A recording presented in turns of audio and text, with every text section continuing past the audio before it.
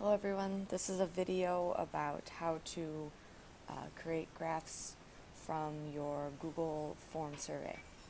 So this is my example survey. You can see that I have Likert scale items. I have a check all that apply question. I have multiple choice question. We'll do multiple choice questions.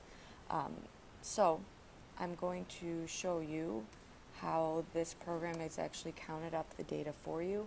But then you have to kind of do a little bit of work to get it in a form that you can then translate or export to some sort of a graph. So first and foremost, once you're finished, once you want to take your survey offline, you just check this box here that says accepting responses, and it says do not accept responses, or not accepting responses. So essentially this takes your survey offline.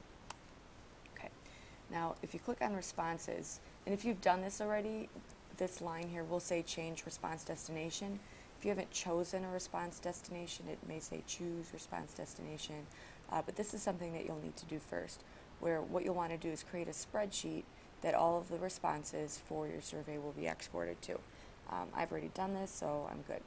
So if I click view responses, here is my spreadsheet. So the spreadsheet is broken down according to question, and it lists every participant's responses. Okay. Now, what you can do from this screen is sort your responses. So this is where if you wanted to sort your, sort your surveys according to demographics, I click this button here. It says it's filter, so I would turn it on. And I get these little arrows. So here I can sort according to sophomores, and then the only thing I'll see are the responses from my sophomores, or I guess I unchecked sophomores. Here, if I wanted to sort according to participants who rarely do math homework, then I unclick 1 or 2, 1 to 2, and then that's all that I see. So that allows you again to filter your data according to a certain question or certain demographic group. The one thing that I have not been able to figure out is how to count responses. So if you watched the other video on how to make graphs and tables, basically you create a spreadsheet that has a total for each of your items. I would recommend watching that video if you haven't done it yet. Here, it just gives me a list of every single person that has responded in a certain way, as opposed to actually tabulating the responses. However,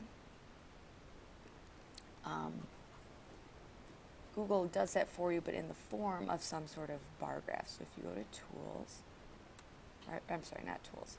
If you go to Responses, Summary of Responses gives you bar graphs. So here, it actually will tabulate how many people chose a certain response for a certain question. So this is very simple, where you can just take these numbers that have already been tabulated, open up an Excel spreadsheet, and then create an Excel spreadsheet from those numbers. So you don't, like I said, you don't actually have to count everything up.